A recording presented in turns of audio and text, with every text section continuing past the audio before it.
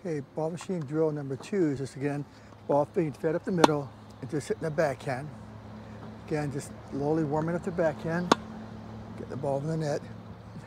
I predominantly use a more of a slice backhand.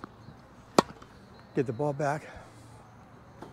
When you get older, having rotator cuff issues or back issues or other issues, you do what works for you. My goal here is consistency. Ball is coming to the backhand, to extend the racket out more so and keep the ball deeper.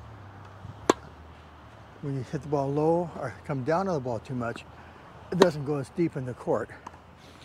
Here I want to be consistently being able to place the backhand deep into the court or shorten the court. Good at extending the racket out, leaning into the ball,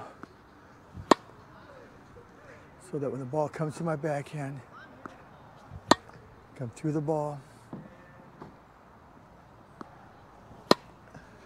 Nice and easy. Again, this is still doing the ball machine drill number 2, which is warming up the backhand with the ball up the middle with the ball machine. Again, using the Spinfire Pro 2 ball machine for a nice easy feed to get into the little rhythm.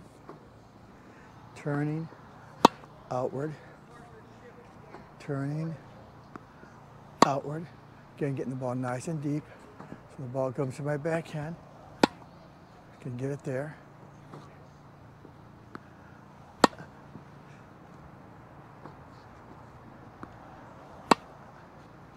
Again, here the consistency, being able to turn, get the ball and place the ball properly.